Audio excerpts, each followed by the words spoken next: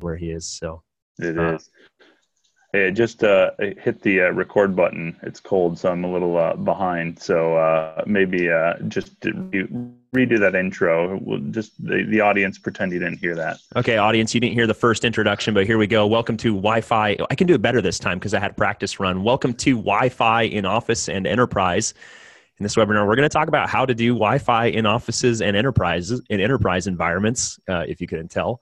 My name's Joel. I'm the technical trainer here at Ekahau, and I'm not sure whether I'm the co-host or whether Jerry is the co-host. I'm probably the co-host.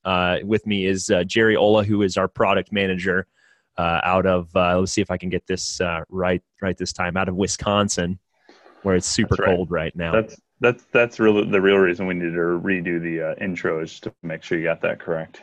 I got it wrong the first time. So great. Well, everybody, thanks for joining today. We really appreciate it. Maybe some quick housekeeping items. First off, if you're wondering if this webinar is going to be recorded, yes, we are recording it, and we will post it to ekahau.com. I believe it's ekahau.com/webinars. That might not be the right link. So go click around on our website and find our webinars page, and you will be able to download this webinar or view this webinar within 24 hours of its completion.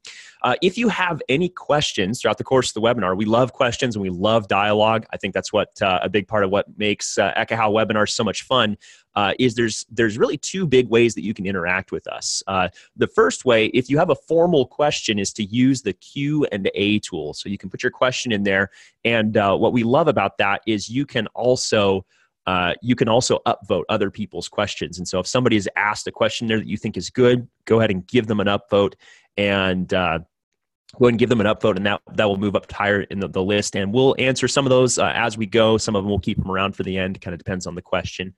Also, a more casual way to communicate with us is through the chat tool. And so if you direct your chats to all panelists and all attendees, that will allow everyone to hear you. And that way you can kind of if you have some comments or things like that you'd like to give us, then do that. We love to see people chatting, and so please go ahead and use that tool. So I think Jerry just fell off the webinar, probably due to the extreme cold. I think that the packets are going slower is probably the issue. So I believe that he is working on heating up those Ethernet cables and things right now. Or are you still there, Jerry? I'm back. Yeah. I had to switch computers. My other computer froze. Get it? Yeah. Get it. I get it. Nice work. Cool. Well, I just got all the housekeeping stuff out of the way, Jerry. So I think we can probably start talking about the topic at hand now. So just a little agenda so that you know what to expect through the course of this webinar. We've already done the introductions, so check. We are good to go there.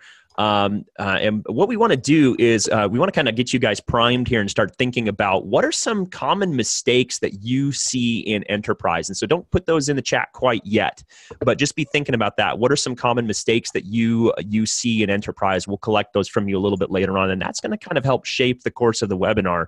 And then we want to talk about, how do we avoid those mistakes? How do we avoid making mistakes when we're doing Wi-Fi design in office and enterprise environments?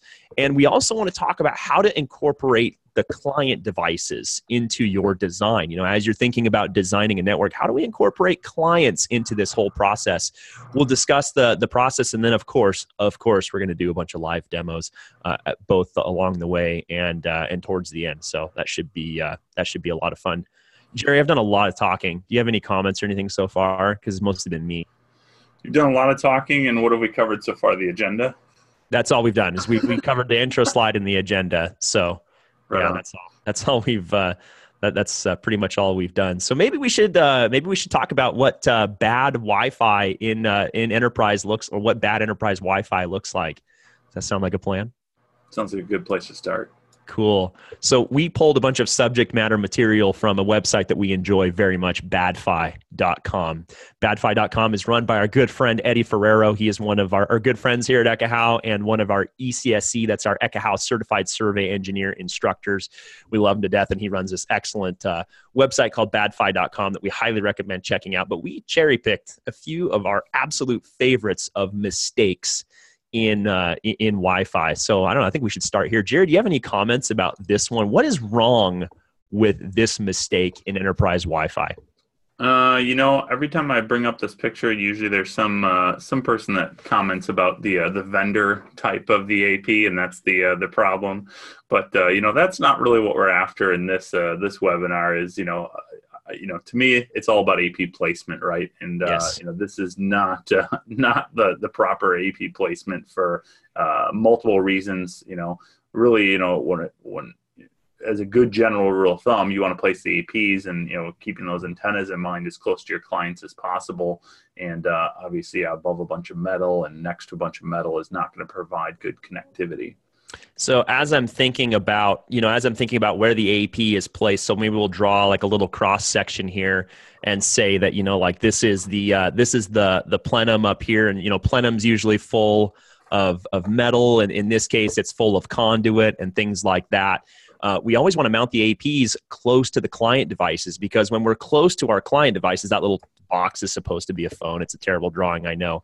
But when we get them close to the client devices, what do we get? Well, we get higher signal strength, or more importantly, a higher signal to noise ratio, which means more speed.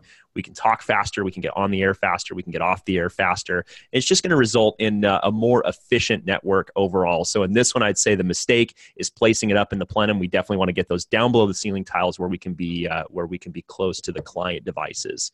Another kind of fun example that I like. Here's another mistake in Wi-Fi. Jerry, what do you think is wrong with this one? Yeah, this was a recent one that I saw Stephen Cooper share. If you follow Stephen on Twitter, the interesting thing with this one that I noticed was I think this is really perfect for this webinar, because how often do we see this type of kind of knee-jerk reaction, I'll call it, to Wi-Fi? So I'm not exactly sure the what this is, but let's say this is maybe in the back of a conference room or something like that, and usually this is the result of the Wi-Fi initially not being properly designed, and then users go into a conference room and they can't get connected, or they're having an unstable connection, slow Wi-Fi, that kind of thing. And what do? We put an AP in that area, but now it's kind of after the installers have left and things like that. So we're just going to set an access point on a desk and plug it in and say problem solved. But looking around there, this picture here, we've got some bottles of water that could easily get knocked over, and drink cups and things like that.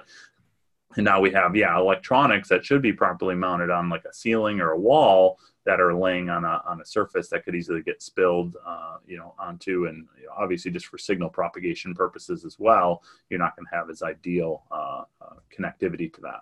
Yeah, and I'm also thinking, like antenna patterns are kind of a big deal, and we could tie into Ekahau really well here. So I'll draw. There's our AP up there on the ceiling. Typically, when these APs are typically designed to be, I don't know about this AP very specifically, but most APs are designed to be ceiling mounted. They do use an omnidirectional antenna. It's typically kind of a torus shape. Something kind of like that, but they typically are designed to be up on the ceiling, and so they can kind of, they're going to provide slightly more signal strength downward than upward. It's not universally true. That's certainly not universally true, but most APs are designed to be ceiling mounted. You don't want to, now we're providing plenty of coverage up here. We might not be providing coverage where we actually need it, and so of course, that's very subjective from AP to AP, but it's important to look and see, what does the manufacturer recommend as far as AP placement and AP mounting goes. Okay, so last one, I've personally made this mistake. I've accidentally done this one several times, just mounted an AP and just accidentally put tinfoil all over it. Yeah. So you're working with aluminum foil, tin foil, and it just kind of goes everywhere, right? And all of a sudden, next thing you know, your access points are wrapped in aluminum foil, and it really makes a mess of the RF environment. So yeah. You want to be careful with that stuff. It kind of just goes everywhere. But for real, let's dive into some actual, Michael says the aluminum foil keeps out the bad frames. Yeah, maybe that's it. It only lets good frames through. Right, it only lets the good frames through. But for real, though, what we want to get is we want to get kind of some feedback from you guys, and we're going to do a little live PowerPoint editing here. Jerry's going to keep an eye on the chat here, and we want to find out from you, what are some common mistakes that you, the audience, are seeing in enterprise and office Wi-Fi? whoops, I advanced a slide and I did not mean to do that. What are some common mistakes that you see? Go ahead and put those in the chat. Or, there was one that was put in the Q&A, but either way is fine. Yeah, go ahead and put those in the chat, and maybe I'll add those to the list here. Oh, that actually exits PowerPoint. Oh, well, that's kind of a problem. Uno momento while I get back. There we go. Okay, that wasn't too bad. So what are some common things? Jerry, do you see any good ones in there that... Getting a lot flooding in here. So let me try and scroll through the list here a little bit. All right. Yeah, here's a good one. Hallway APs. So, around AP placement, right? So common mistake is going to be, not placing APs near the clients, right? Too many APs. Alan, good one there. That's one of those kind of counterintuitive ones, right? You think, we'll just put way more APs than we think we're going to need, because then we'll cover all our bases and we don't have to spend the time and money on actually properly engineering a solution. So if the budget allows, we'll just put, maybe twice as many APs as we think we need. But, we'll talk. I saw APs mounted too high. Yeah, height. Height is definitely a good factor there. Too many SSIDs. So that's another interesting one that we could look at. So a little bit outside of the the RF piece of it, more on the configuration side, and obviously relates to the RF piece as well. But co-channel interference. A lot of these things all kind of we can summarize to a general category of AP placement. Right, is going to have an impact on things like channel overlap. It's going to have an impact on the number of APs that you have, SNR, all those kinds of things. So I'm just kind of looking through the list here, see if there's anything else that we haven't listed yet. So here's what I've got: APs in the hallways, too many APs mounted too high, too many SSIDs. The number 5 kind of relates to APs mounted too high. So I don't know, we could probably get one more in there, I'll bet. Yeah, there's quite a few. I'm trying to see if there's anyone that we haven't, that's on a completely different subject that we haven't talked about yet of issues. Scroll through and see if there's anything else. I'll make the slide look pretty while you do that. There's like a bunch of people watching. Channel widths is another one. So it's channel width. So channel planning. So I'll do poor channel planning. Yep.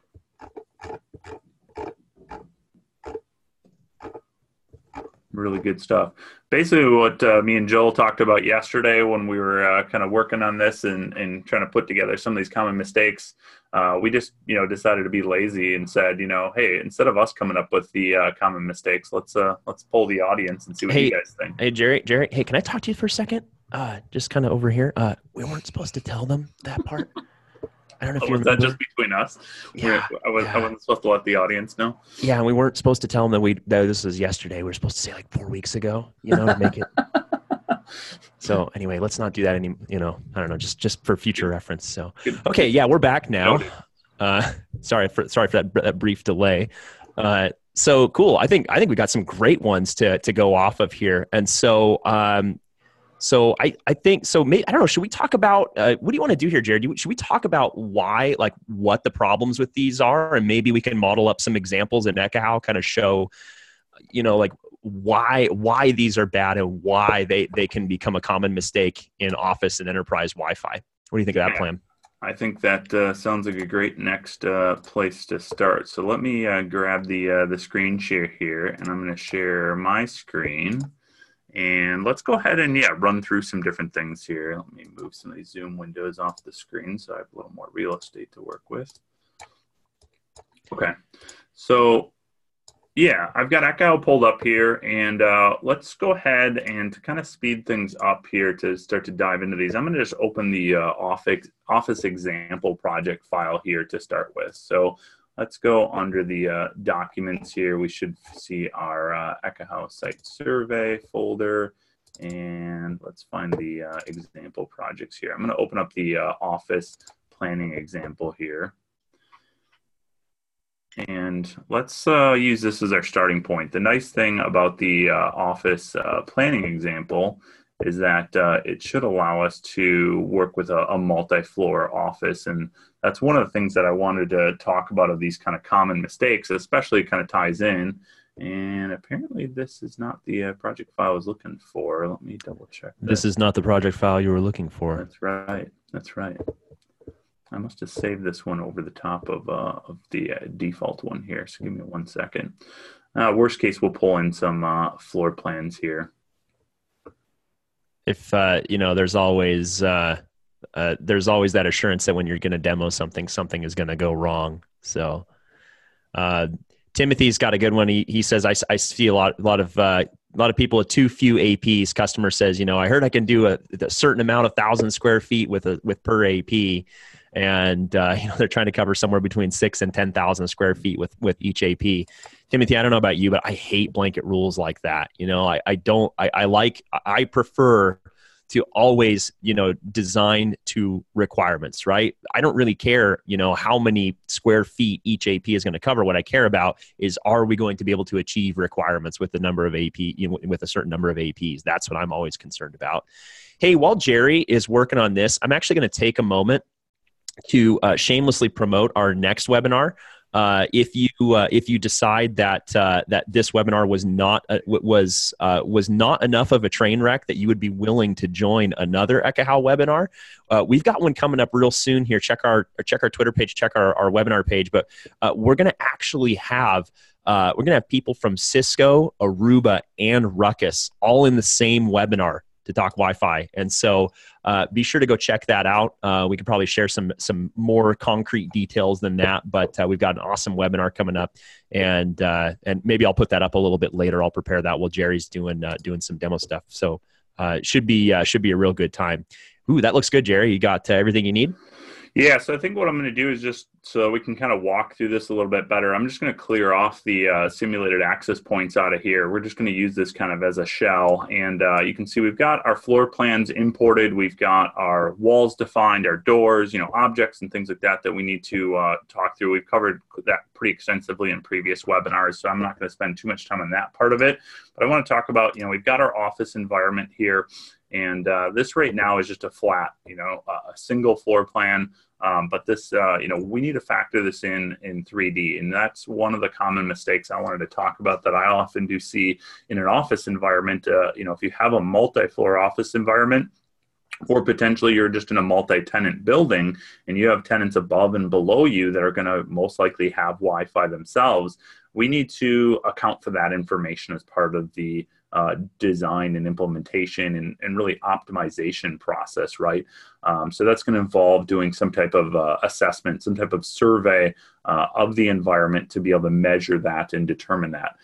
So leveraging something like the Ekahau Sidekick with the Ekahau Site Survey application would allow us to see what other neighboring access points are in the environment and be able to map that out. So one of the first things I like to do when I get on site is go ahead and do a proper assessment and walk the site, walk the areas that are part of the scope of the work, and record the results. See what other, even if they're maybe the network that I'm deploying maybe doesn't have existing Wi-Fi.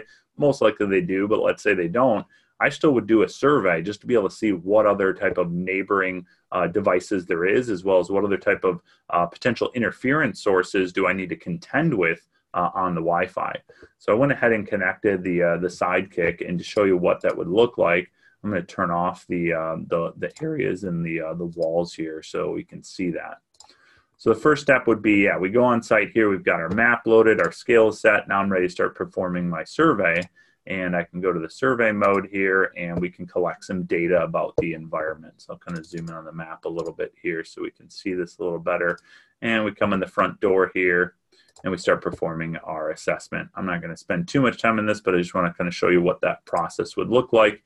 So we gather a bunch of data, walking around the building here, taking my measurements. Maybe I walk into each one of these rooms. You can kind of pretend with me here. Obviously, I'm just sitting at my desk, but this is, if we went on site physically here, I've got my Sidekick. If you're not familiar with that, this is what we're using to take these measurements. And you can see in the top right corner, those measurements coming in from my environment. And if I wanted to get some more detail while I'm surveying, I can actually pop this bar up from the bottom of the screen here, and we can actually see more details. And maybe I want to even see that live while I'm walking around to see what's happening there. All right, so let's say that's collected all the data that I need. So I'm going to right click to stop that survey, and now we can have that information into the project file here to include in my design remediation optimization plan, whatever it is that our goal is here. So now we have some real world data that we can leverage, and you can see currently on the real-time frequency monitor here that I've got pulled up. I'm in the live mode still, but if I want to look at the data that I just captured, I'll toggle over to the survey mode, and now I have all that information recorded in the project file that I can actually step through, and I can see, in this section of the building, what other types of access points and what channels are being used, what channel widths, all that information that I can use to optimize. So you can see in my environment here, there's several other vendors and SSIDs, as well as channels and channel widths that are being occupied even on the 5 gigahertz side. So right here I can see there's some definitely some other people occupying the Uni 1, Uni 2 parts of the 5 gigahertz band. However, look at this, I've got wide open lanes here in Uni 2 Extended and Uni 3 that I'll definitely want to probably favor a little more heavily, at least in this section of the building. If we go over to the 2.4 side, as expected, you're going to see a lot of other activity in the 2.4 side. So better to, maybe just avoid that as much as possible, or at least not favor that side of the band, just because, especially in a multi-tenant environment, you're going to have a lot of activity in that part of the spectrum. Okay, so that's the, the pre, kind of pre-planning assessment. This is something now that I have some good information that I can use about the environment. I can also use this same kind of process that we just talked about here to gather more details about the environment to input that in the planning side of the tool. So we talked about walls briefly before. Let's turn those walls back on, and let's say I want to flip over to the planning mode now, and we want to fine-tune these settings on the wall. And after I went on site, I took some wall loss or obstruction loss measurements. Now I can go into the software here and I can calibrate that. I can actually change the wall type. I can edit the wall values. So in this case, we're using a drywall and it's currently set to 3 dBs, but I can go into here and I can globally fine tune those settings. I can say, actually, you know what, I went and measured on site and those walls are actually pretty dense. Maybe they've got some sound deadening material in them, or they're some other material in there that's causing some additional attenuation that I need to account for. And this is actually 5 dB instead of 3 dB. Now we can adjust that globally in here, and that will impact my planning, right? So if I go into here and we've adjusted our wall attenuation, now if I select that same wall that we were just looking at before, notice the dB value has been updated to that 5 dB. So we can fine tune those values. Yeah, I think that's an important step to take, because the thing to keep in mind when you're doing a virtual design or a predictive model, I call them the same thing in my mind. You're basically creating a network simulation, but that simulation, that model is only going to be as accurate as the data that you put into it. And so that's why calibrating those walls is a really good idea. We put some presets in there to help get you started, but I think it's super important to go in and actually calibrate those and make them what they are in the real world. And that'll help your model be more accurate. Now, one thing I was curious if anybody would call out in the chat and let's see. So one of the things I'm doing here is kind of crossing the streams, right? As I like to call it, we're talking about survey data and predictive data, right? And in general, I do actually recommend not to cross the streams in the sense of we have measured data here, and we also have simulated data on the map, or simulated objects on the map, right? Like walls, doors, things like that. Measured data is always going to trump the simulated data. So measured is kind of the rock that doesn't move. Simulation is obviously, kind of a scientific guess, we'll kind of say, and allows us to use some math to visualize and simulate the RF environment. So the point that I'm trying to get to is you could start with something like this, that this is how I like to kind of do this. Whether the walls are there or not at this point isn't too big of a deal. You just have to understand the impact of those. But the purpose is once we get to actually doing a predictive model, we need to get rid of that measured data. Because like I said, the measured data is the rock that doesn't move. So you could either delete the measured data out of here, or for reference, we may want to keep that. So, and I would recommend probably doing that. We can actually deselect this. So if I deselect it, what you'll see happen is the survey paths remain in the project file, but the data itself is not being impacting the design. So what that allows me to do is collect some measured data, store that in the project file, but toggle it off. So now this under my surveys here is my measured data. And now I can go back over to like my access points here, and we can start simulating some access point locations. Notice one of the other things that is nice about this, make this window a little bigger here. One of the other things that is nice about this is that we can also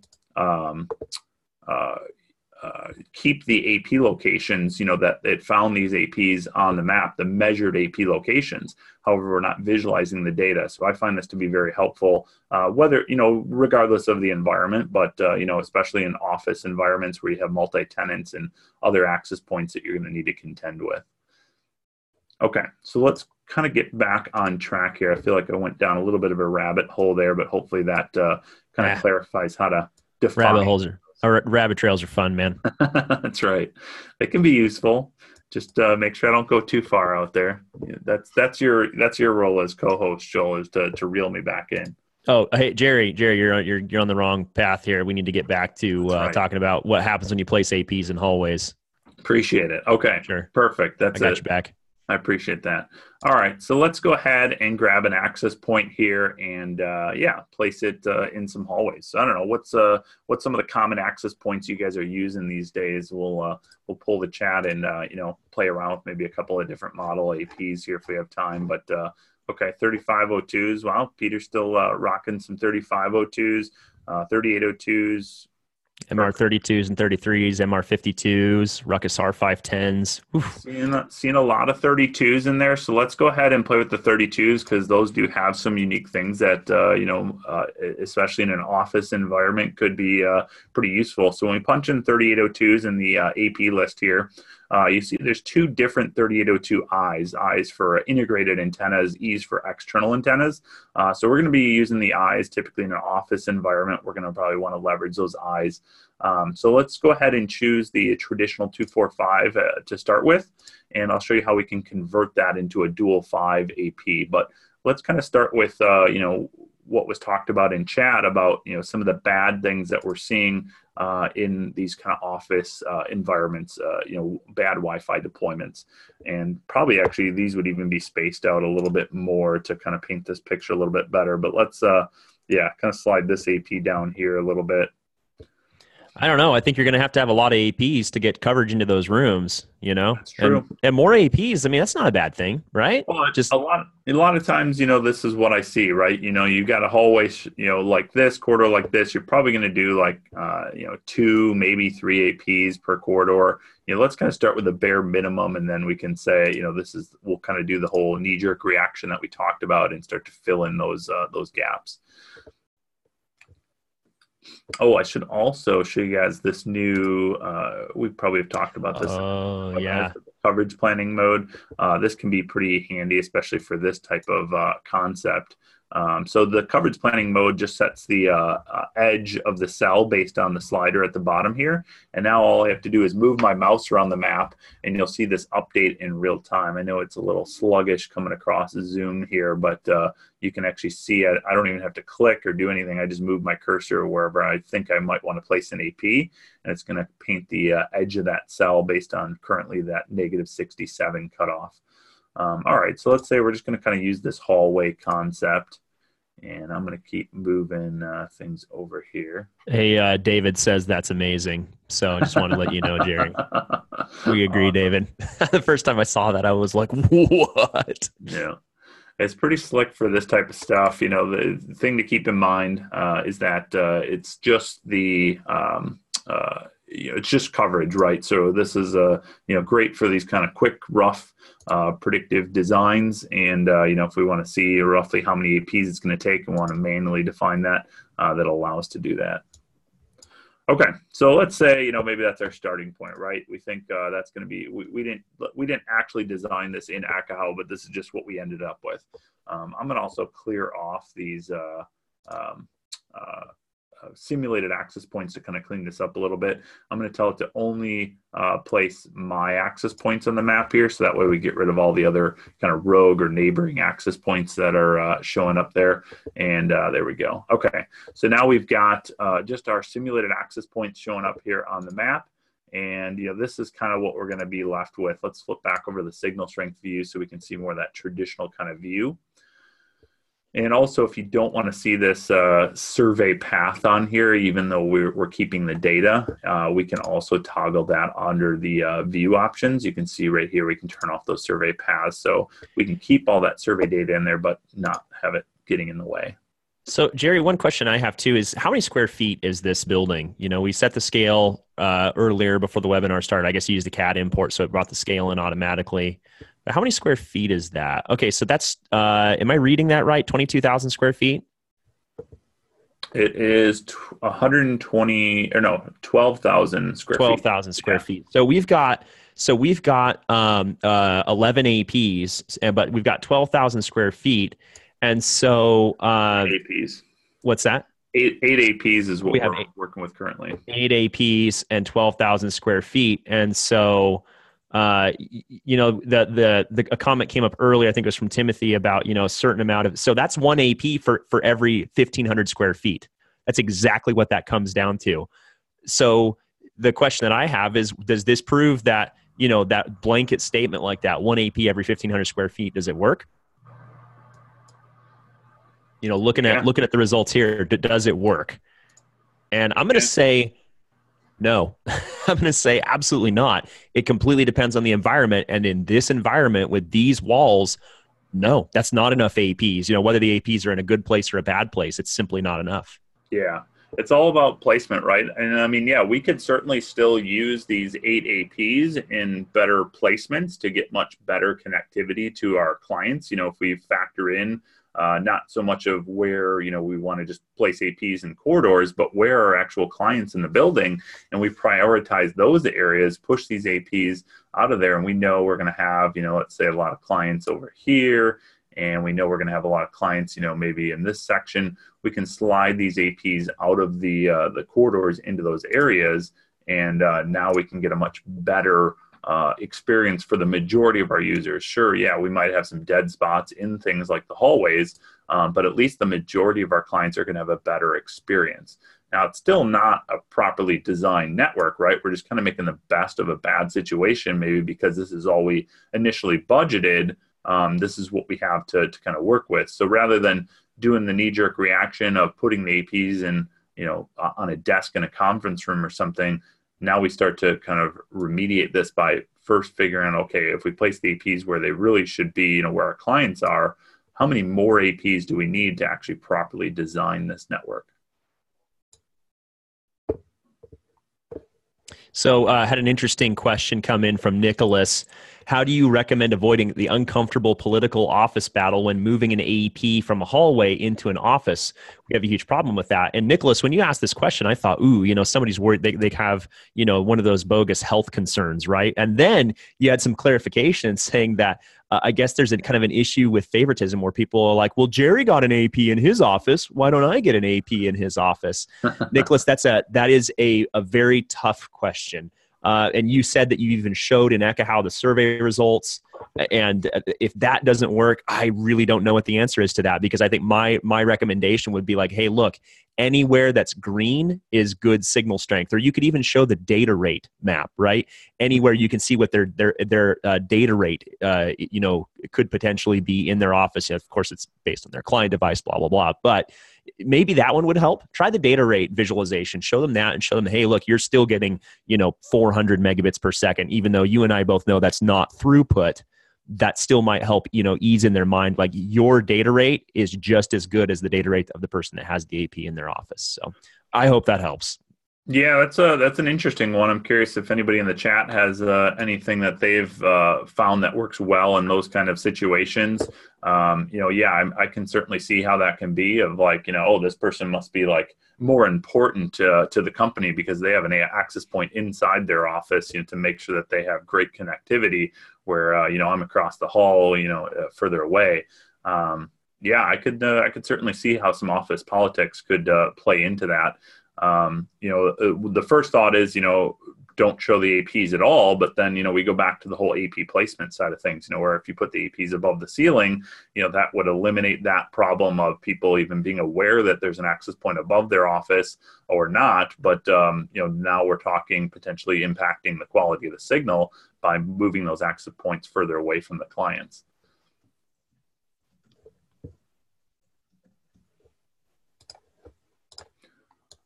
So the next thing I wanted to talk about was the 3D aspect of moving these APs, or factoring in these APs three-dimensionally, right? So right now we're kind of doing this simply because it's just a single floor plan.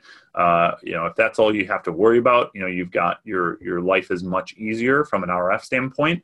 But in reality, RF goes in 360 degrees. So if we need to factor in the floor above and below, how do we do that? Well, let's kind of cheat a little bit here, and I'm just going to duplicate this map for the sake of time, and we're going to create two additional floor plans out of this one floor plan using the magic here of the map tool and duplicate map. This is actually a really handy tool if you're working on something like a hotel or hospitality that has a lot of floors that are identical. You can set up one floor plan and then just duplicate it and copy all the work that you may have done manually to that floor. So I'm going to duplicate this floor plan twice. That way we have 3 total floor plans, and then we're going to create this into a 3-floor office building. All right, so we're going to call that one floor 3. And I'm going to call this middle one floor 2, believe it or not. Maybe I should really just mess with people and let's just call this one like floor 5 or something. Would that like drive somebody crazy? It would drive me crazy. Please do not. Actually, I just called it floor 3 by accident. We have 2 floor 3s now. All right, there we go. All right, floor 1, 2, 3. I don't want to drive anybody crazy on this webinar any more than we already have. So I was going to say too late. Yeah, add building. All right, so I go to the building tab. I'm going to set up this building. So this is how we create the 3D propagation model. So by doing this and adding all 3 floors to my building, the last step that we have to do that I could have shaved some time off was add the alignment points first, but I forgot to do that. So we'll do this the more traditional way where we drop the floor alignment points on the map, and I'll show you one little cheat for that one as well. So floor alignment points, we need at least 3 floor alignment points. We actually added this little requirement thing here. You can see up on the top right of the Echo window. So you can see here it's telling me how many alignment points are required. You need at least 3. So I always like to try and do like a big triangle. So I'll do like corners of the building here like this. If the floors change in size as the building goes up, leverage something like stairwells or elevator shafts, since those tend to go through the entire building and not move. Yeah, let's go ahead, and I want to show you that one of the features that's nice is you can use the copy and paste on these floor alignment points to automate some of this on the other floors. So to do that, I'm going to turn off the other layers, get those out of the way. All right, so there's my alignment points. I can actually just click on the map and do a Control A to select all. I believe I can. Oh, I'm on a Mac. Command A, sorry. Command A and then Command C to copy. So this is what happens when I switch between a Windows device to a Mac device. I forget which keyboard shortcuts to use. All right, so Command C to copy those, or you could go up to Edit and copy. And now I can go to the other floors. And because these floors are identical, they should paste in the appropriate locations. So yeah, let's go ahead and do that. And I'm going to turn off the signal strength here for now too, just to speed this up a little bit. Edit, paste. There we go. And we'll go to floor 2. And yeah, you can see on the left side here, currently the 3D status says to align the floors. So that's what we're doing here. Go to Edit or Command V. and we'll paste those. And now it's happy. You can see up in the top left, this little indicator went green. 3D status is okay. So now we have the 3D propagation model in full effect here. So what that means is if we go back to our signal strength visualization, remember all of our APs are currently on floor 1. We haven't placed any APs on floor 2 or floor 3. However, since we have the signal propagation set up here, the 3D modeling, we're starting to see some signal bleed through from the floor below to the floor above. And currently the density of the floor is set to an office floor type. In the US here, you can see in the EU, a little bit denser floors, probably due to building codes or something like that, tend to have a little denser floors. So if this was a building in the EU, so we're looking at floor 2 right now. So this is the attenuation factor here, 9 dB per feet. If we flip that over to the office EU density type, we'll see that should change a fairly good amount there. So we're getting less bleed through there in the EU offices. Now, if this is a thinner floor, much bigger impact, obviously the other direction as well, bigger factors there. So you can see we're seeing some pretty good hot spots above those APs. Now, this is from the floor below to the floor above. What happens if we place some APs on floor 3 with that same thin floor parameter in between the two floors? What do you think? Do you think we're going to see the same, or is it going to be worse or better? Let's just place an AP, I don't know, like in the middle of the map here to make it easy to see. Okay, so there's our floor 3 coverage. Now, if we go down to floor 2, again, this is set to thin floor. Yeah, notice the difference that we're going to see on signal propagation. We should actually see about twice as much signal propagation from the floor above to the floor below in comparison. So yeah, here's that big circle here from the floor above to the floor below. Remember, APs typically, we're mounting them on the ceiling, or we're simulating it on the ceiling, and it's going to project downward, down and out. So as it goes to the floor below, you're going to have a much wider radius, larger radius from that access point, larger coverage kind of cell from that that'll propagate through. All right, what are we seeing in chat? Given the time that we're at, I want to make sure we try and get through any other topics or questions that you guys have for us. Yeah, well, I think one thing, Jerry, that I kind of like to look at is whatever our original floor was it floor 1? When you moved all the APs out of the hallways and into the rooms, now obviously we don't have enough APs here to effectively cover all this. We're still APs short. I'm going to just kind of roughly count 1, 2, 3, 4, 5, 6, probably about 6 more APs to get this whole thing covered properly, right? Yeah. And so that's one thing I'd kind of just like to point out is that, putting them in the hallways doesn't work because you don't get coverage in the rooms. That's where it matters. And also those blanket statements of, 1 AP every 1,500 square feet, those it might work maybe, but it's just, you're just, either going to get lucky or not. It just depends on the building. And so I always design my networks with a set of requirements in mind, and I design to meet those requirements. So that's just one thing I wanted to point out. As far as specific questions stuff, we do have a few good questions here. Did we want to go through any more like scenarios or anything, from the list that we put together earlier? Do you think we have any time? I think from the agenda, one of the things that we haven't really talked about much is the device side of things, right? So Everything that we've been kind of covering here has been just general RF kind of good practice type stuff. But one of the things, when you're talking to office enterprises, the devices that you're designing for are going to have a big impact on this. And anytime we're talking about devices and device capabilities, the first thing that comes to mind for me is going to be that clients.mikealbano website. I'll just go ahead and pull that up here real quick.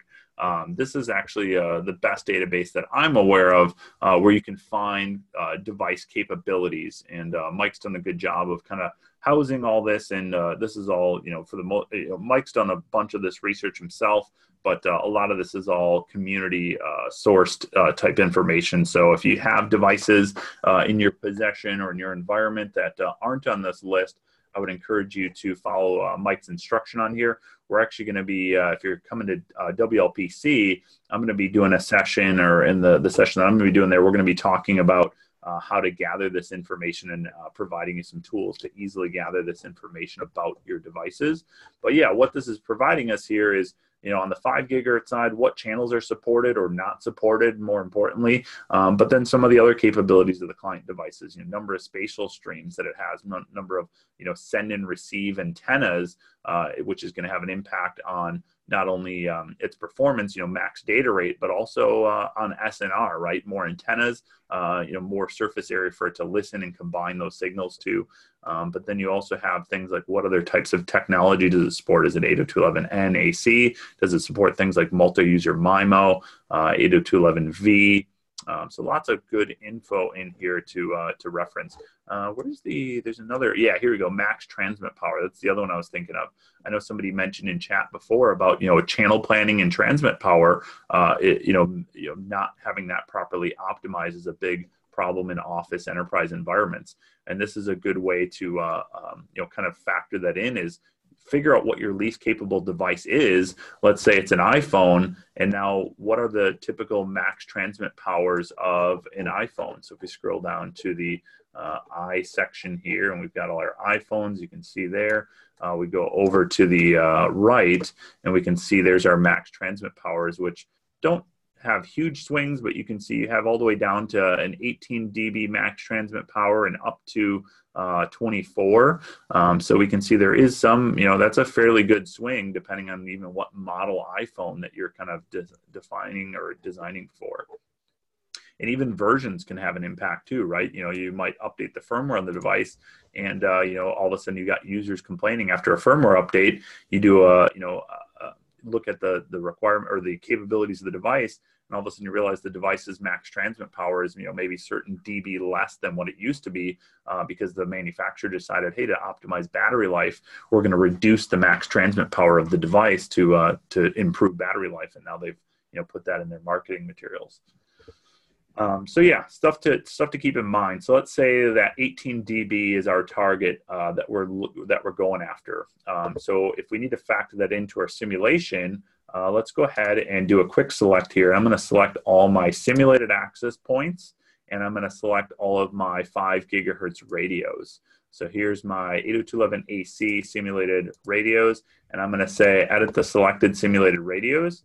And we're going to make all of those be that 18 dB transmit power. And honestly, I don't even like to set the access points to 18. If that's really my target, is the client's having a maximum transmit power of 18 dB. I don't want to design my access points to be running that hot. Actually, 14 would probably be a pretty good value. I usually like to design for at least 3 dB less than what the client's maximum transmit power is. So maybe we'll bump this up to 15. That still gives us a 3 dB buffer to make sure those clients aren't having to talk at maximum transmit power all the time. All right, so you can see that slightly changed the model, since that was only a 1 dB change from what we currently had it at, but that is something that we want to factor into the planning and the design. Cool. Well, yeah, what else do we want to talk about? Well, I think we've got some really great questions here that I'd like to cover, and I don't know how in depth we want to go, but maybe some of them we just answer verbally, and some of them we maybe can do a little example of something like that. So, if you have questions, please be sure to go put those in the Q&A tool and upvote any other people's questions that you like, and we'll go through some questions here. So, a good question from Waleed is what is Ekahau's recommendation for in an office or enterprise environment? A continuous survey or a stop and go survey? Jerry, what do you say? Yeah, this actually, there was a good discussion on the Wi-Fi Pros Slack channel recently around this, and Keith Parsons actually made some good points in there around, just the pure number of data points that you collect in the difference between a stop and go and a continuous. I'm not going to say one is right or wrong. I'll give you my personal kind of opinion on it. I know there's different, this is one of those topics that kind of, it depends. But I think for me, most of the time, probably I'd say 90% of the time, I'm going to be doing a continuous survey. And the pure reason for that is because when you're doing a continuous survey, you are gathering a lot more data. And that's really what it boils down to, is just, what is going to provide you the most amount of samplings and data points, because more samplings, more data points are going to produce more accurate results. Now, that being said, the important other piece of that is, where are those data points falling on the map, and making sure that those are accurately being placed. So let's just take a look at that real quick. And while I'm doing this, Joel, you want to kind of share your thoughts on that? Yeah, I'm basically in the same boat. So in the argument versus, continuous versus stop and go, with a continuous survey, Ekahau is always gathering data points as you walk. It's always getting data points. With the stop and go, we only get one data point whenever we click. So you just don't get as many data points with stop and go. So here's how I use it. For large open spaces that are easy to navigate, hallways, auditoriums, cafeterias, big open spaces, outdoor environments, I'm always going to use the or the continuous survey. Oof, that could have been a fatal mistake right there. Continuous for open areas. For small and closed spaces that are difficult to navigate, I use stop and go. So a good example is I had to survey a building with little kids, like preschool kids, in classrooms. And one of the few things that being a parent has taught me is that stepping on kids is bad. You're not supposed to do that, apparently. Don't ask me how I know. And so the stop and go survey was really useful for, taking data points in a room that a bunch of kids were playing in. And so that's what I always do. Continuous survey 90% of the time, stop and go 10% of the time. I highly favor the continuous survey. So back to you, Jerry. Yeah, so I started a continuous survey here. I had to reconnect the Sidekick here. I turned it off while we were doing the other planning demo. But yeah, I've got my Sidekick connected now. So there's 2 Wi-Fi radios inside the Sidekick. So this makes for some pretty quick measurements here. One good indicator of that is if you look in the top right corner of my screen, you can see these little blips show up every couple of seconds here. And I guess the number changing is what I'm referring to as kind of that blip. Is every time that dB value changes, that's a good indication that a sampling has been finished. But let's go ahead and look at, how do we see those samplings after we've completed the survey? So here I just did a continuous survey. And now what I'm going to do is flip over to this little magnifying glass tool here. This is the survey inspector. And when I click on the survey inspector, you're going to see these individual little bumps along the survey path. Let me get the axis points off the map here to make this a little clearer. And yeah, so notice these little gray dots. If I actually click on one of these gray dots, you'll actually notice, well, I'm on the survey inspector mode, click on one of the gray dots here. And notice now they turn orange. What that's indicating is which survey path, and specifically which radio of that survey path I have now selected. There's actually 2 dots kind of on top of each other there. If we zoom in, we can probably see those a little bit clearer. Yeah, notice they're pretty tightly together because the Sidekick radios are evenly kind of matched. There's 2 802.11 AC radios that are scanning at the same time. And we have one that's sweeping the upper 5 gigahertz channels, the mid and upper. And then the other one is sweeping all of the 2.4 in my regulatory domain here, as well as all of the lower 5 gigahertz channels as well. And those are evenly split. So in my regulatory domain, what is it, Joel? 36 channels total. So 18 per radio is what we're scanning. That's what each radio is sampling 18 channels. So that puts them pretty tightly together. Why are they not exactly identical? Well, the one radio that's switching between 2.4 and 5 gigahertz does have a slight, it'll take slightly longer to switch bands. So they're not going to be directly on top of each other, but they're going to be pretty darn close. Yeah. So yeah, that's, to go back to the initial question, there's my continuous survey. So if I did that as a stop and go, that means that to get the same amount of detail and data, I would have had to do that many stop and go measurements, especially down a corridor like that. It would have taken me a really long time. Typically stop and go, I don't know what mine's configured to right now, but yeah, minimum stop and go wait time by default is at 5 seconds. You can configure that in your preferences. We have that set to 5 seconds because even with like the Sidekick, that means you're going to get 2 full samplings in each stop and go measurement.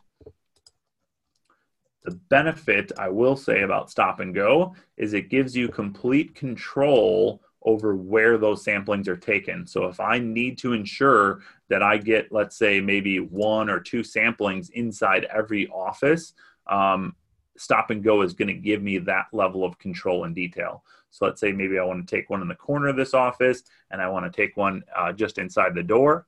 I know exactly where those data points are going to land on there. With continuous survey, it could have been in the sampling could have landed in the middle of the room, maybe just outside the door.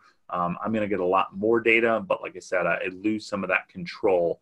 So it comes down to, really more speed and accuracy in some sense, but more data is going to be more accurate in almost every scenario. So, Jerry, a question that's been coming in, several people in the chat have put this in. I managed to catch those in there. Can you perform both stop and go and continuous in the same project file? Yeah, absolutely. Just like we did here, you can see we have both stop and go and continuous. So yeah, that is a somewhat common scenario, especially let's say in like a healthcare setting. I found like in medical centers, I'll always start with a continuous survey, cover as much as I can with a continuous survey. And then maybe in the afternoon, I come back up and see if any patient rooms have opened up and may fill in those gaps using stop and go measurements. There's nothing to stop you from doing that. But at the same time, it doesn't hurt to just do them as short continuous surveys too, right? So you can certainly play around with it, see what works best for your workflow, I would say. And maybe the other thing I would say about stop and go that I would highly recommend using that for is if you ever need to do throughput testing. We can do that with the internal adapter. I can set this to do a throughput test, and I do have an iPerf server set up on my network here. It's already configured. So now I could do a stop and go measurement, maybe fill in, in these individual rooms, doing stop and go measurements and doing a throughput test as part of my passive assessment. So that's another reason for using stop and go, or maybe using stop and go in addition to your continuous survey, is to do some of these throughput measurements. And there you go, 135. Let me draw an arrow here so you guys can see. We can actually see what our current throughput results look like to Jerry's local iPerf server. Looks like we're seeing about 153 megabits per second over whatever connection he has right now. A question from Jeff, I think this is a good time to answer, is Jeff asks, does the continuous survey use GPS? Answer to that, Jeff, is no. The continuous survey, we're basically telling Ekahau whenever we change directions. So you just keep walking and you just click when you change directions. The GPS survey is only used in outdoor environments. And even more than that, keep in mind that GPS is actually pretty inaccurate. We only get, I think it's about within 3-meter accuracy, so it's not very accurate. So if you're surveying, let's say that instead of a floor plan, you put in a screenshot or an image export from Google Earth, and you're surveying like a campus environment, right? You can click on sidewalks more accurately than a GPS can know where you are. And so when you're doing an outdoor environment with a GPS, I only recommend using it if there are no identifiable landmarks in the area that you're surveying. A good example of that would be a field, right? There's nothing you don't even know where you are in the field, right? Because there's no landmarks to go off of. Or even more commonly than that, it's like an open pit mine environment where it's just a bunch of dirt and it changes all the time and you have no idea where you are to click. That's where the GPS survey comes in really handy. So in the end, you can be more accurate with your clicks than a GPS. I hope that helps. Very good. Are you all done there, Jerry? Do you want to tackle the next question here? Yeah, absolutely. Let's pound through as many as we can. All right. I actually have a question, or this is a question from Mario, but I have the exact same question. I actually don't know the answer to this. So Jerry, I'm going to rely on you a lot here. What is the best way to measure floor attenuation, to set proper floor attenuation? It's a good question. I mean, in my eyes, it's just the same process as measuring any type of wall or obstruction loss. You're going to put some type of signal generating device on the floor, above the floor that you're trying to measure. It can get a little bit tricky depending on, you'll obviously be able to get above and below the floor if that's going to be part of the factor into your design. But you're going to put an AP and get it as high up as you can. You don't want to be taking a measurement right next to the access point.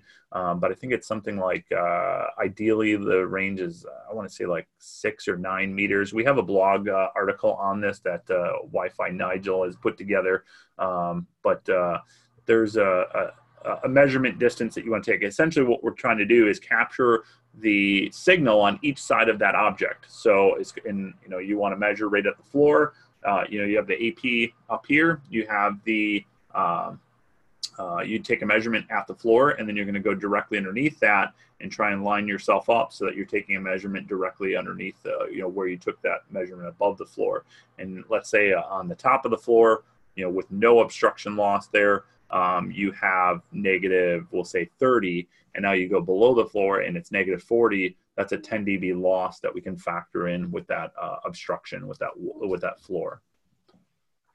And Peter just posted a link to our very own blog post in the chat there. Thanks, Peter. Appreciate that. That talks about how to measure those obstructions and factor those into Ekahau. So perfect. Yeah, thanks, Peter. That's exactly the one I was referring to. Yeah, and question from Jamal. How do you know when to change the dB rating of walls? Exact same thing. Go look at that article. That will explain how to change that, and you can plug those values into Ekahau. So, for example, in a building like this, there's a lot of drywall that's in there already. Yeah, Jerry, you're doing what I'm thinking here. I appreciate it. So Jerry drew a bunch of drywall into this building. And so the cool thing is if you go measure 3 or 4 of these walls and you find out that on average, the drywall is maybe 4 dB, all you have to do is go edit that single drywall preset in there. So Jerry has selected drywall. He's now changing it to 4 dB, and then he'll hit the enter button. Boom. That just changed all the drywall in the entire project file to 4 dBs. And don't worry about messing up the presets in Ekahau. When you start a new project file, these go right back to where they were before. We intended for you to change these. Mess with them all you want, because that's what they're there for. And if you do want to keep the reference of the original one in this project file, just hit that duplicate button, and now we've made a copy of that one, and then we can edit this one. We can change the color of it. You can change the name of it, dB value, and now once we have our custom wall, we'll call this one custom drywall. Ooh, that sounds fancy. Let's make it a different color as well to represent this. But yeah, then once we have our custom wall, we can just add it like maybe a group of walls or a certain section, like maybe find out. We'll make these ones, I don't know what, make them pink, make them really stand out. I was gonna say pink, yeah. Yeah, there we go. It's just like it's in your face, Yeah, so now let's say we find out this kind of section in the middle of the building here is these pink walls, these custom walls. Then we can factor that in using, let's just use our select tool. I'm just going to select like a couple of these here. We'll say all of these are our cool new pink walls. And we're going to say edit or change wall type. And now in our list, if we scroll to where our cool custom wall is at the top, we'll select that, and now you can see those will stand out as our custom walls. So we can swap those out. So yeah, like Joel said, don't get too bent on, especially in the early planning stages, getting those parameters exactly right. There's always kind of ways to work around that and calibrate that later on. Yeah, I'll even draw in walls I have no idea what they are. I'll draw them in ahead of time and go on site and go, oh, that's this kind of wall, and then plug my values in. So you can do all kinds of stuff like that. Question from Jeff that I want to answer real quick. This one won't take long. Is in which cases is it best to give all APs the same SSID? That's a great question, Jeff. It's best to do that in any environment where you want that SSID to cover all over the place. And so, we've all been to like a little hotel somewhere where they had every room had its own access point, and then they gave each access point its own SSID. So like room 503 has its own SSID. I don't recommend doing that. I recommend just do hotel Wi-Fi just for the whole floor, for everything. And that way users only can see one network to connect to. They connect to that one network, and then their devices more or less will pick the loudest access point and automatically connect to that. So you might have some cases though, where you might only provide, a certain SSID in the warehouse, and you might provide a different SSID in the office. It just kind of depends on what your needs are. So I hope that helps, but usually you're going to go with the same SSID all over the place. So cool. Jerry, we probably have time for one more question before we close things out. So I'm looking through to make a decision here. Let's see. I'm going to look for one of the more higher rated ones here. I'll answer Kurt's real quick while you're looking for that. Kurt had a question that had a few upvotes on there.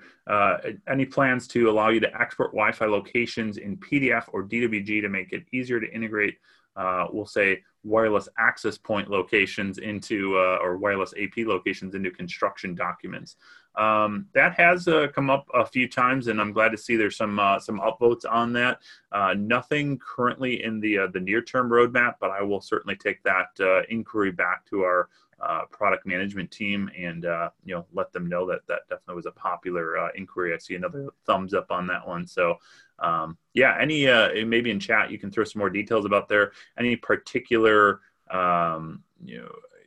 it says location to construction documents, any particular format or anything you're looking for besides, I guess, besides just being output in a PDF or DWG? Is there any other particulars that you need in that? If you have those details also, you can shoot me an email. It's just jerry@ekahau.com, and happy to talk with you more about that and make sure I get that up to our product management team. One last question before we close things out. Good question from Kurt. I've noticed that in the field, the Sidekick shows a stronger signal strength than my mobile device or tablet. Any way to adjust the Sidekick to mimic another device? So, Kurt, you got us. Turns out that the Sidekick has excellent receive sensitivity. It's got two basically AP grade radios on board, so the receive sensitivity is very good. So our strategy for handling that is to offset signal strength, just like you suggested. So Jerry is going to show you, hopefully he is, he's going to show you a method where you can actually offset that signal strength to bring it down to match whatever device you want. Yeah, and this is another one where I will reference another great website out there if you're not familiar with it. Blake Croney has put together a website called rssicompared.com. So yeah, clients.michaelbano and rssicompared.com. Definitely two that you want to have bookmarked. And these ones will be very helpful for those two things that we're talking about. One on the planning side and what the client capabilities are, but then two on the validation side, and we want to validate what the Wi-Fi looks like based on that client's capabilities. Joel's writing all over my screen. Appreciate that, Joel. Yeah, you're welcome. But yeah, let's just look at this real quick and then factor this in. So we were talking about iPhones before, right? So let's go ahead and use this. I see it towards the top of the list here. There's one, an iPhone 7. You can use the search, and you can even, there's a cool new feature in there now where you can even like aggregate all the mobile phones together and just use like an average of what your typical mobile phone's receive sensitivity is. So yeah, here you can see like this device comparison. We can even specify like all laptops, all mobiles, scanners, those kinds of things. But let's compare the iPhone here against the Sidekick. So we can punch in now Sidekick, and we're going to compare an iPhone 7 to a Sidekick in its receive sensitivity. So this is another one of those user or community submitted type things. So Blake's done an awesome job housing this information and providing the instructions on how to gather this. But now what we're looking at is on the 2.4 band, what is the typical receive sensitivity of a Sidekick compared to an iPhone 7? And we can see if we look at like, let's say like the median dBm here, we can see iPhone 7 typically is at -51 in the test, where in the same test, the Sidekick was at 40. So that's an 11 dB better receive sensitivity that the Sidekick is showing compared to that iPhone 7. Go over to the 5 gigahertz side, kind of similar, 58 to 44. So we're talking some pretty big dB differences. So if we just take just to show that what I'm doing here is I'm just taking 58 minus 44, and that's a 14 dB difference on the 5 gigahertz side. So let's factor that in. -14 on the 5 gigahertz and -11 on the 2.4 is now our offsets that we're going to apply. And keep in mind, we're kind of crossing the streams a little bit here because we're in this one webinar talking about the planning side and jumping back and forth between planning and surveying. I wouldn't recommend applying any of these offsets to your planning side. This is purely for validation after you've done the measurements with the Sidekick, because now we have a starting point, right? This receive sensitivity of the Sidekick compared to the receive sensitivity of a particular device. So let's go ahead and apply that profile here. And I'm going to actually get rid of all of my simulated data, and we're just going to look at measured data. Keep crossing the streams, Jerry. That's right. See, this is what I was worried about. Try not to lose people crossing the streams. All right, so I'm going to say, let's just do this quickly here for the sake of time. I'm going to select all of my simulated radios, and let's just get those off the map. That'll be the fastest way to get rid of those. We could have also just disabled them, but yeah, we'll just delete those off the map. So now we only have our measured data to look at. All right, so there's my measured data from my fake little survey that I did. You can see right now we're visualizing this based on the measured data. But if I hold down my hidden modifier key here, I guess the key isn't hidden, but the modifier key allows you to see these hidden options. By default, when you click the legend, this is what you're going to see. However, if I hold down on the Mac, the Alt Option key, on Windows, the Control key, and now I click the legend, you're going to see this new View As option pop up. This is kind of an advanced feature, so we've got that hidden by default. But now we can apply that dB offset. And now you'll notice, that obviously the visualization changes quite a bit, and in the legend, it also represents those values. So now we get a much more accurate picture of what that least capable device is going to, what their experience is going to be like, and what their performance is going to look like from a signal strength standpoint, right? So now we can see what that looks like, get a better picture of that. And this will be also possible to output in your reports as well, right? So you could even run multiple reports, maybe say, okay, here's what the network looks like from a laptop's point of view. Here's what it looks like from a mobile phone. You can run different reports against that as well. Great. Thanks for that demonstration, Jerry. I think that we should probably go ahead and wrap things up. We're about 11 minutes over, and I want to make sure that we get everybody back to their day their day on time here. Hey, one thing I wanted to point out really quick, if you haven't used Ekahau, if you're not an Ekahau user already and you want to give it a test drive, then you can always go to ekahau.com/evaluate, and we would be happy to hook you up with a trial license for Ekahau, so you can take it for a spin and play with some of these features and things like that we've shown today. And one more thing before I lost the window. I was going to have it all ready to go. Here I go. I found it. One question that we received last second here is when is our next webinar from Walter? This is the webinar that I was talking about earlier.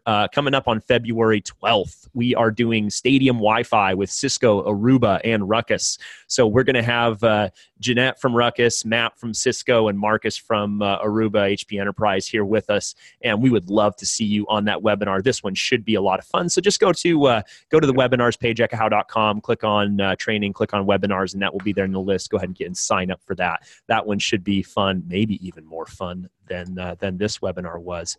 We'll get this posted here in just a couple hours. Our amazing marketing team is really quick at getting these posted, so keep an eye out on our website for the recorded version of this webinar. Hey, thanks for being here. Thanks for hanging out with Jerry and I for about an hour and 20 minutes. So we really appreciate your time, and we appreciate all the awesome discussion that you all added to the webinar today. We will see you in a future Ekahau webinar. See you soon.